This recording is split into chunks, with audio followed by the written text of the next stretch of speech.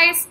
So first of all, thank you so much for all of your comments, all of your tweets. I don't even recognize my Facebook wall right now. You guys completely redecorated it, which is awesome and so fantastic. And yeah, I think I'm still in shock, to be perfectly honest, that Talk Nerdy was put into what they call a put pilot by CBS. So it's gonna be a wild ride, and I honestly cannot wait. But I can't even take credit for it. All of that just goes to my 2 agents and my entertainment attorney. So that was all of their very, very, very hard work, and just thank you so much, truly. But as you guys know on Talk Nerdy, I met with just about any investor that I could have possibly taken a meeting with, and you know, I do that even too socially, just for meetings and whatnot. Like if I happen to be in a new town, I'll tweet something out or post anything on Facebook, or even just email my friends to be like, hey, who should I meet with while I'm here? I do that pretty religiously.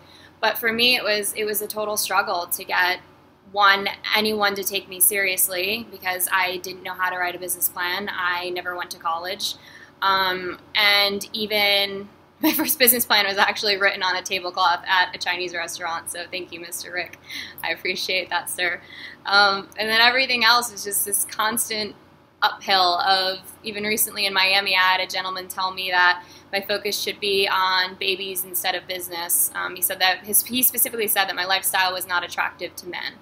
So it was not always easy, but with each scenario, I not only got better at my pitch, whatever I was pitching at the time, but I also got more confident in my capabilities as a person, that it's like, okay, I can get these meetings, I can talk to these people, and from each one, I took something away that got me to this exact place where I am right now, which is tomorrow night on CNBC on the West Texas Investors Club. Deep in the heart of Texas, removed from mainstream America, Butch and I have actually done it all. We started from the bottom up. these self-made men develop their own investment strategy. We're looking at the person first and the business second. They look past the bottom line Come on!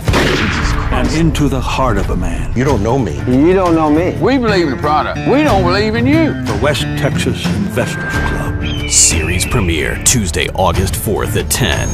CNBC. God, I love it.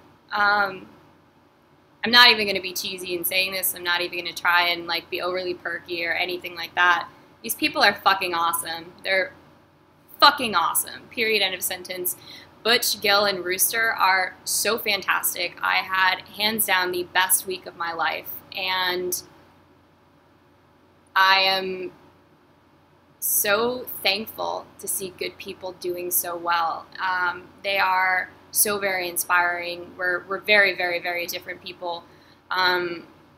So it was fantastic to get to learn from them and to spend this week with them in their hometown. I was flown to Midland, Texas.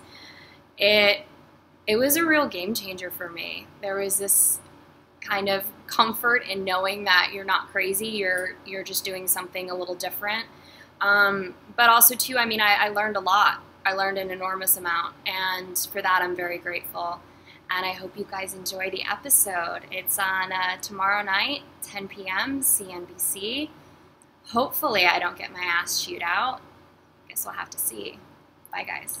If you'd like to see and download what I presented to the guys, you can go to whatsuptheapp.com or search for W.U. Isla Murata in both the iTunes and Google Play Store. Oh yeah. Stay tuned. Let's get that damn party started.